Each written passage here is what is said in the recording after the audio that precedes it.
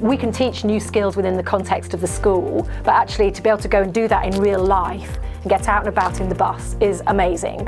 We've got a 9-seater accessible minibus, and that's great because it actually means some of our younger staff can drive it as well on their licence. It's a local school to myself. I've lived in St Neots now for 14, 15 years now. I've got 2 children that go to primary school and secondary school. And it's an opportunity that, you know, to give back, I guess, to local people and communities and all the rest of it. You can see it on their faces, you know, the excitement and the kind of the thankful feelings that they've got because they've got this brand new minibus that's going to take them to their favourite places. So it doesn't get any better than that.